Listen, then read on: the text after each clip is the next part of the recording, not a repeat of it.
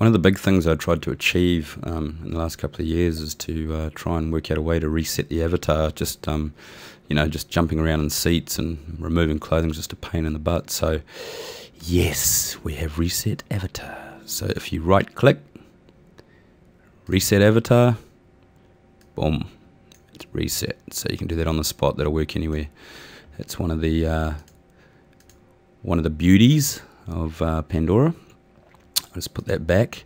Now in this right click menu, you can basically customize this interface as much as you want. For example, if you've if you've got a whole heap of sliders open down here and you've built a pose, but you just want to do a little bit more tweaking, what you can do is you go down to slider options and you can either collapse them like that and you can just reopen the ones that you want to tweak, or you can even, what I quite often do is I actually hide them all, and then for example if you wanted to activate the head, you just click on the head and then you can activate the head. You can also hide the model as well. So for example, if you wanted to hide the actual model, and this comes in handy when you're in different modes. For example, create mode, and you want more real estate in here.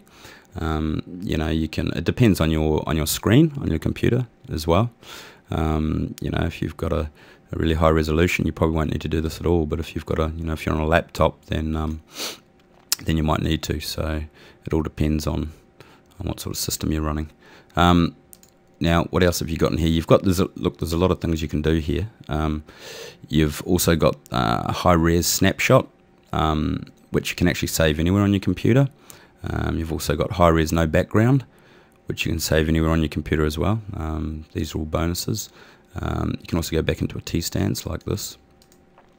Just reset the avatar. And in the next video, I will show you something very special.